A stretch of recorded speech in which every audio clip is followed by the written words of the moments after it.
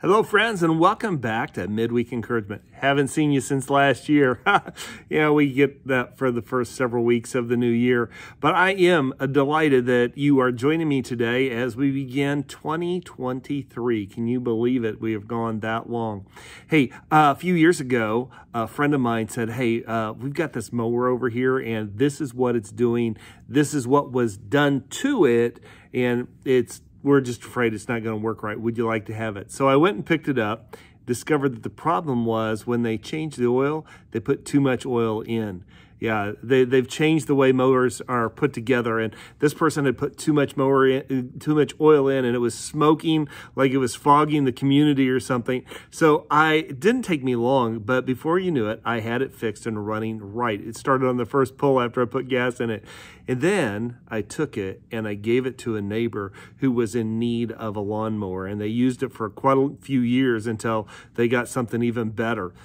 Then, it wasn't that long ago, I was at a garage sale, and they had this mower sitting there, and I looked at it, and they said, well, it's not running right now, but if you can get it running, just come back and pay us when you get it running. I took it home, tinkered on it, put about $25 worth of parts in it, and it started right up. I went to pay them, and they said, don't worry about it. You can just have it. And then I took that mower, and I gave it to a man who likes to go around and mow grass for some certain people that have some mobility issues or other problems. He likes to use it for his ministry. And what a delight it was to take those mowers that somebody said, these are useless, they're not worth anything, I don't want them, and take what was considered junk and make it into something good. Now, I am not a small engine mechanic. I don't claim to be. I don't want to be. I just have been taught how to tinker and how to not give up. It's not really broken until you throw in the towel and throw it in the trash. And I can prove that I'm not a small engine mechanic because there's still one sitting out in my shed that I haven't figured out what the problem is. I think it may be an upcoming magic trick because I think I might need to make that one disappear. But how many times in our lives have we ever felt like we're sort of like the mower? Not wanted, not useful, broken down, and people just want to get rid of us. I think many times we have felt useless and not worth much of anything, especially when things aren't going the way we feel they should. There have been negative experiences. What are some of the hardest things that you've ever experienced?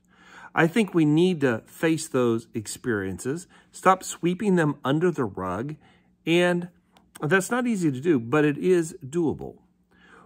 We all desire to move on, but what we need to do is have the courage and the strength to go back and say, what went wrong? And how did I feel about what went wrong?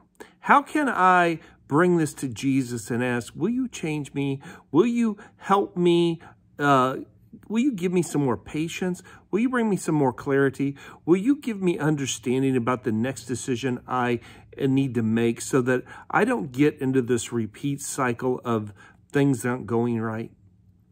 So think about this. Think about Peter. Jesus looked at Peter, one of his disciples, and said, Simon, Simon, Satan wants to sift you like wheat, but I have prayed for you. And when you return, strengthen the brothers. It wasn't long after that Peter in John 18 is warming himself, and some translations say he was warming himself by a charcoal fire. Yeah.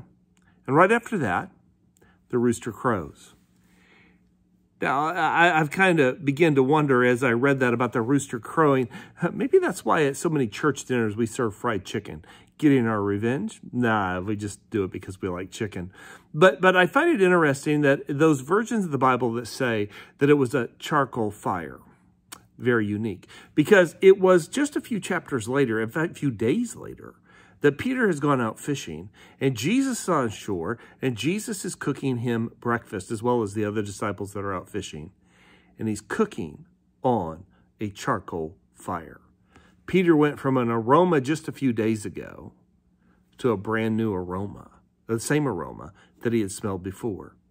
Coincidence? I don't think so. I think aromas have a lot to say. But another thing about the charcoal is not only its aroma, but when it's done, just like any fire, there's ashes left over. And at that second meeting with Jesus, at that breakfast, Jesus calls Peter to go and feed his lambs and then feed the sheep. I believe that the aroma of the charcoal fire brought back some memories to Peter, but the beauty is Jesus made something beautiful out of those ashes to tell Peter to go and share the good news of Jesus Christ to everywhere. And I think what Jesus said to Peter, he says to us, he repeats our name a couple times, and then he says, Satan wants to sift you like wheat. He wants to steamroll you. He wants to squeeze life out of you with a goal of you never rising again. But I have prayed for you. And when you return, strengthen those around you, because I make beauty out of ashes. Reflecting on difficult experiences takes courage, but it makes us authentically grateful.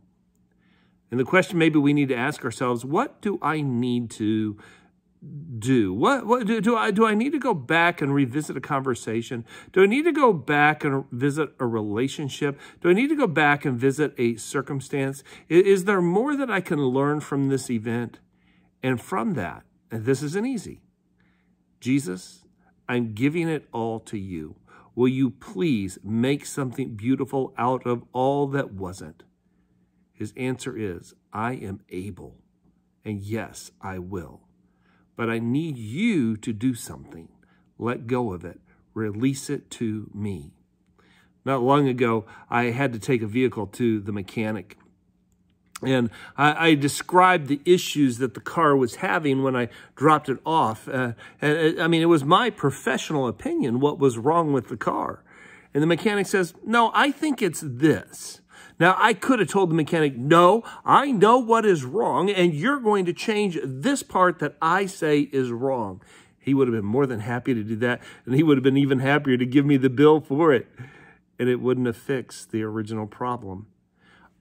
But I said, you're probably right. You have more experience in this, and you have the tools to do this. Go do what you believe is the right thing to do. And you know what? He was 100% right. The car was fixed, and I got the proper bill. If I would have offered to help, I'm sure he would have been more than happy to charge even more.